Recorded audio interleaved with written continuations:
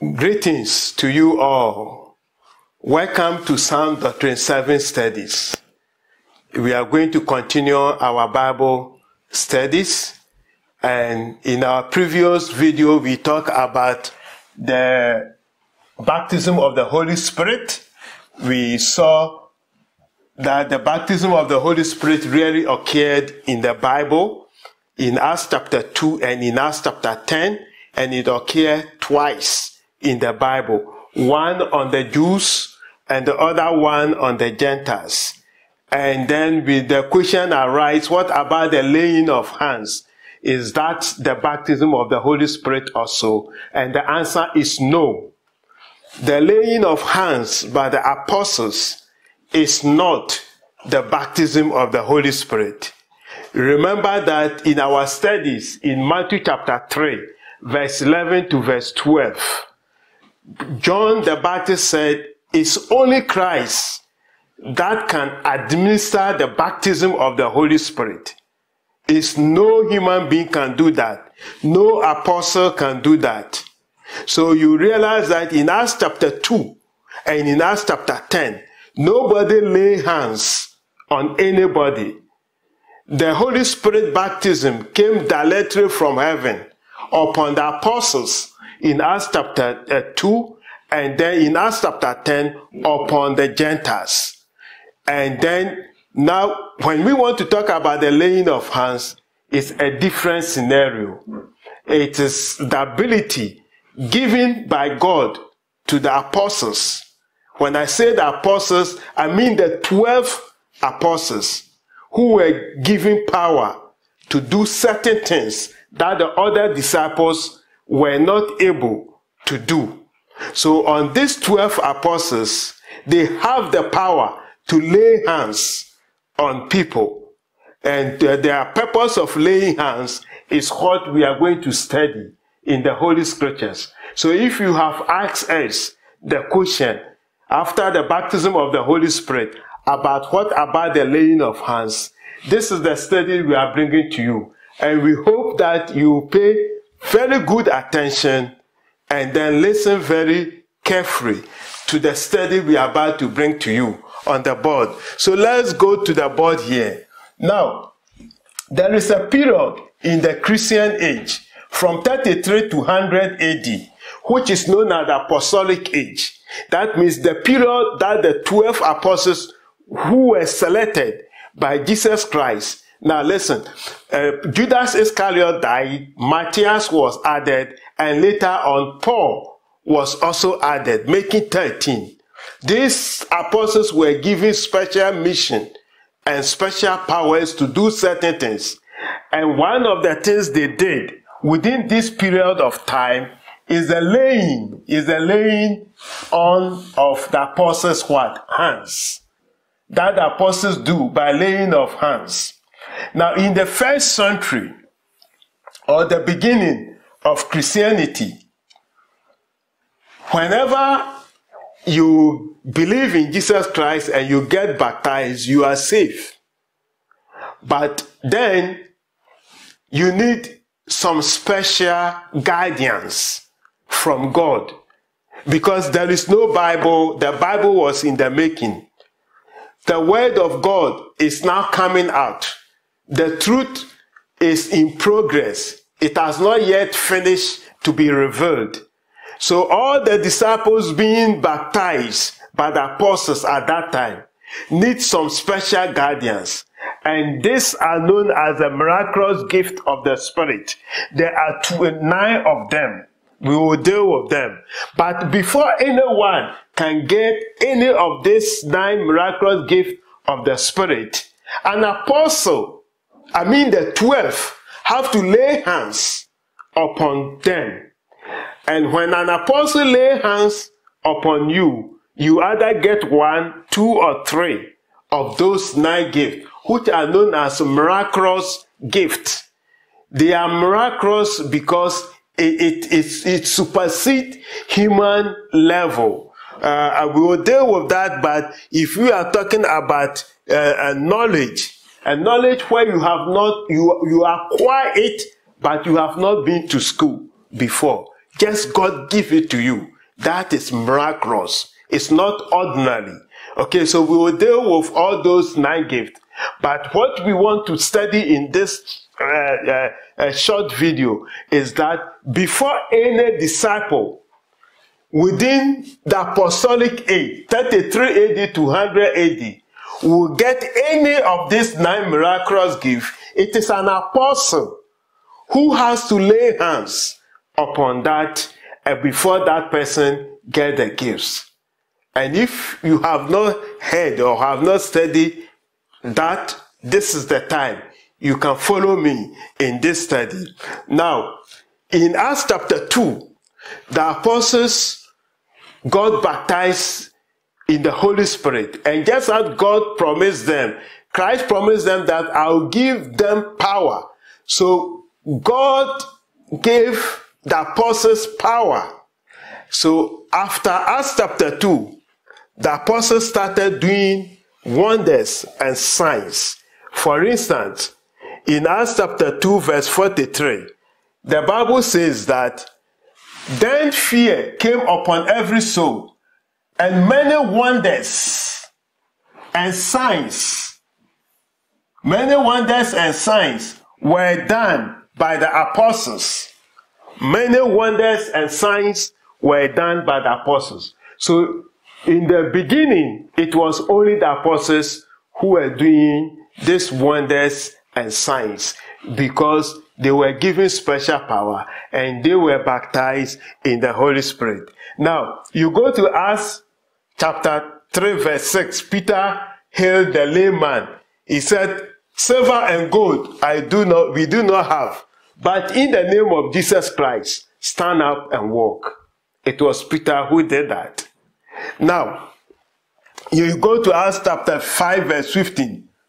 You see, he says, so that they brought the sick out in the street and laid them in beds and coaches, so that the shadow of Peter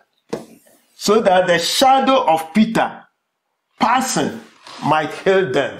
This is how God was using the apostles, the 12, to accomplish his purpose. Okay, now, how did other people who are not apostles, how did they also got the ability to do miracles?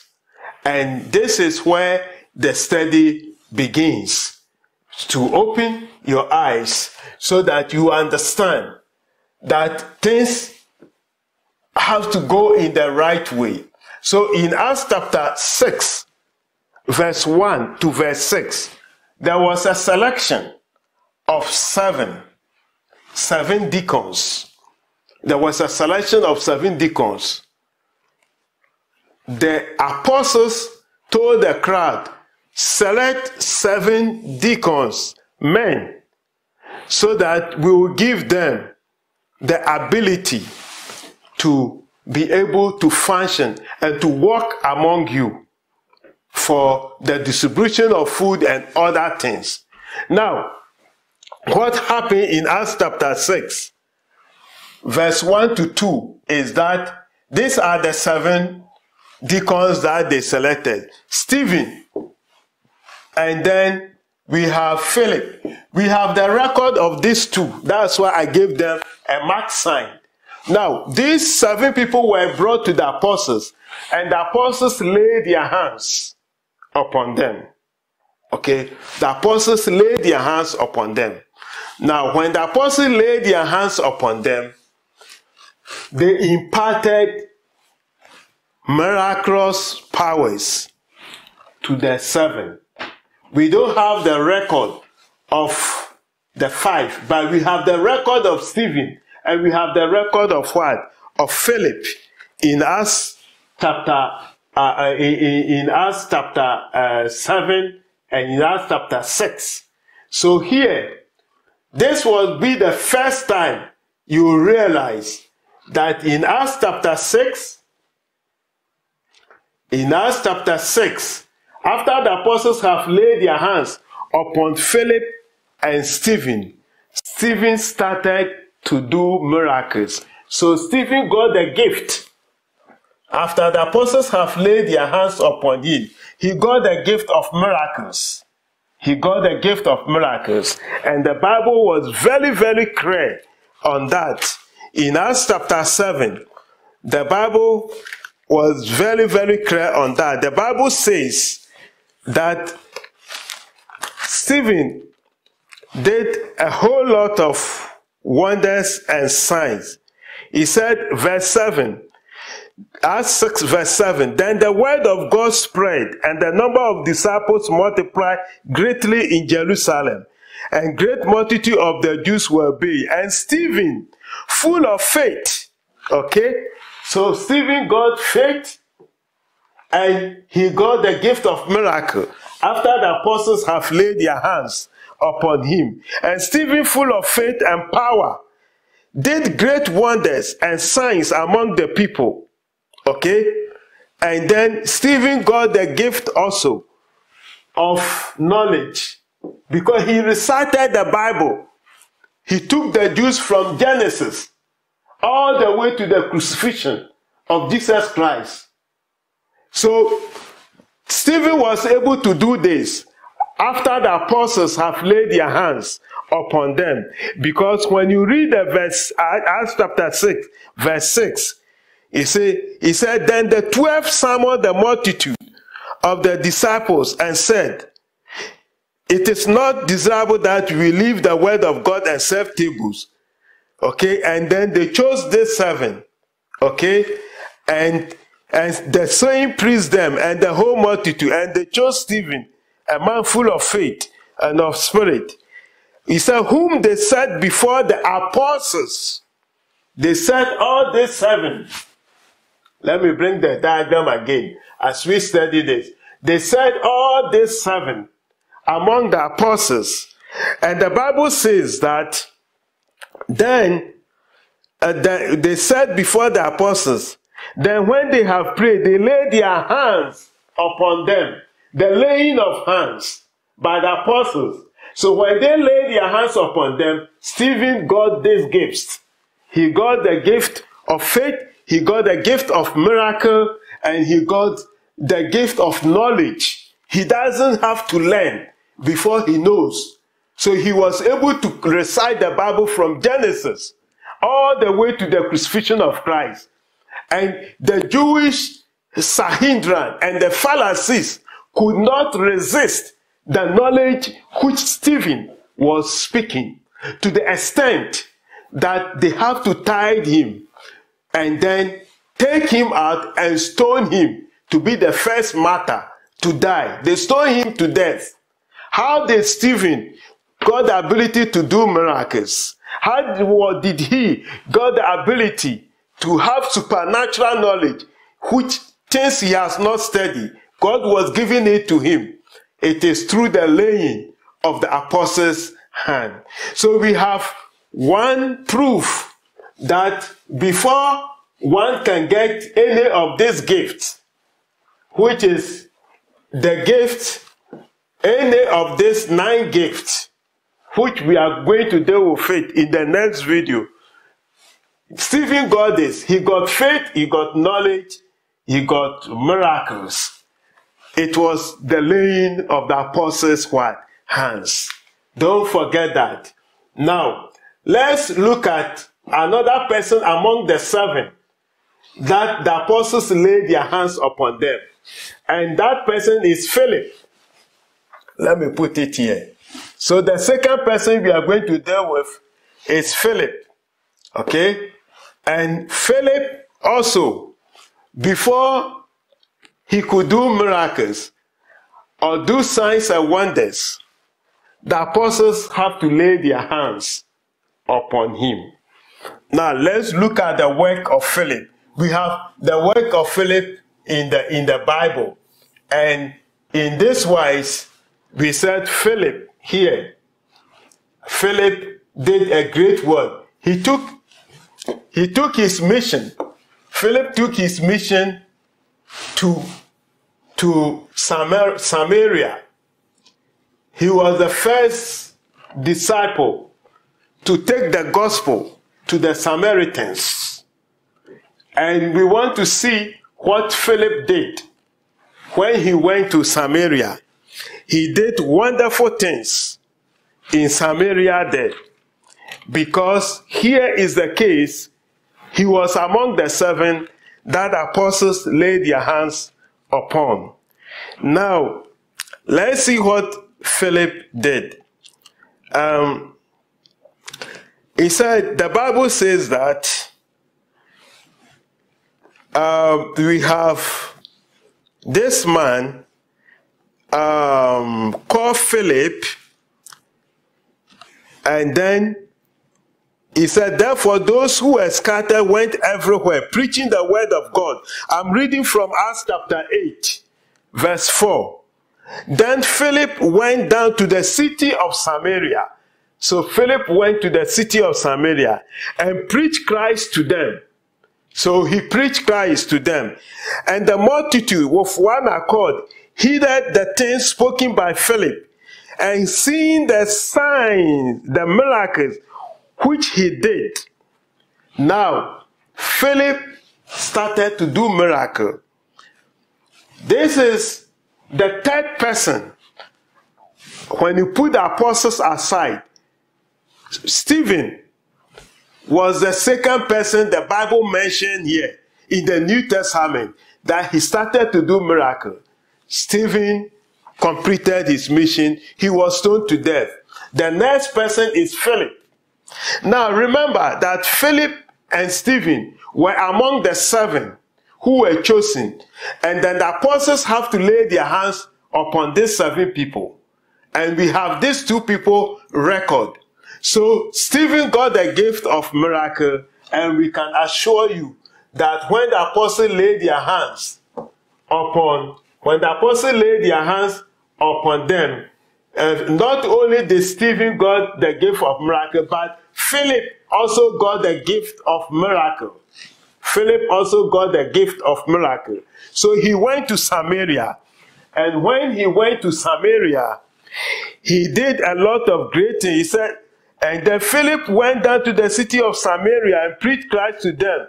And the multitude of one accord heeded to the things spoken by Philip. And seeing the miracles that he did, for unclean spirit, crying with loud voice, came out of many who were possessed, and many who were paralyzed. You see the miracles Philip is doing. How did Philip got this power? The apostles have to lay hands upon him. And you will see many who were paralyzed and lame were healed. And there was great joy in the city. So there was great joy in the city because Philip was able to do these miracles. He had the gift by the laying on of the apostles' hand. Now, in our studies here, we are on this part of our studies, and I hope that you are following the lessons very, very carefully. That we want to establish the fact that before anyone can get any of these 9 gifts, which is written in 1 Corinthians 12, verse 7 to verse 12. An apostle have to lay hands upon you. And these are the 12 apostles. And these 12 apostles, they died long time ago. The last apostle to die was John. He died in the year 96 AD in Jerusalem.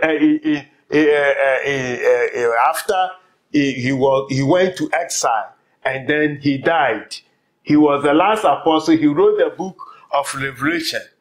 Now, this is accomplished, and we will learn that you don't need these gifts anymore. As our studies will prove, that you don't need this gift anymore in this time of Christianity. And you will be marveled about how Christianity has been turned upside down in this our modern times. So here is the case. Let's analyze and then let's realize the little we have learned right now. We are going to continue in the next video. So follow us in the next video. What we are saying is that the Bible teaches that when the early church started, there was the apostles, the 12 apostles, 13 Paul added, who were given special powers to lay hands upon the disciples. When the disciples believed and they were baptized, the apostles lay hands upon them to give them special gifts. Special gift. The special gift comes from 9 of these. You can either get the gift of tongue, you can get the gift of prophecy, which we will explain in the next video. That's why it's important to follow us in the next video. Or the gift of knowledge. And the reason for this special gift is that things are not how you see it now. As we will explain, there was no New Testament. The Word of God was in the making. And therefore, these new disciples need to be backed up with something to keep them, to keep their Christianity. And doing that, God did some special work. He did some special miracles by endowing them with miraculous gift whenever an apostle lay hands upon you. Remember, the laying of hands was to back them up with this gift so that their faith will be established. Now, all these gifts, its purpose has been accomplished after the completion of the Bible. And that will be our study in our next video. So let's summarize what we have learned. The very first time, apart from the apostle, a disciple started to do miracle was Stephen. Where did Stephen get his power to do those miracles? The apostle laid hands upon him. Acts chapter 6, from verse 1 to verse 7. Then we saw another person also who started to do miracle apart from Stephen. He was also among the 7 that the apostles chose. And this person is Philip. And then Philip was also among them that the apostle laid hands upon them. And they imparted unto Philip powers. Philip went to Samaria. And then he preached the gospel. He healed a lot of people. And a lot of people believed in what he was saying. And the Bible says that in verse 12, it says, when they believe Philip, as he preached the things concerning the kingdom of God and the name of Jesus Christ, both men and women were baptized. Okay? So this is what Philip did in Samaria. He is the first disciple to take the gospel to Samaria. Just as Christ said, you will be witness to me in Jerusalem, in Judea, and in Samaria, and unto the uttermost part of the world. Philip fulfilled that mission. Philip did a lot of miracles in Samaria. But before he was able to do the miracle, an apostle had to lay hands upon him. We will continue in the next video. May the Lord bless you as you continue to study with us. Our next video is going to continue from here. We are going to prove the work of Philip in Samaria and what happened over there. And we are going to further emphasize the fact that before anyone can get any of these gifts, an apostle has to lay his hand upon him. So don't forget to continue in our next video. May God bless you for listening, and may God open our minds for a clear understanding of this important lesson. In Jesus' name, amen.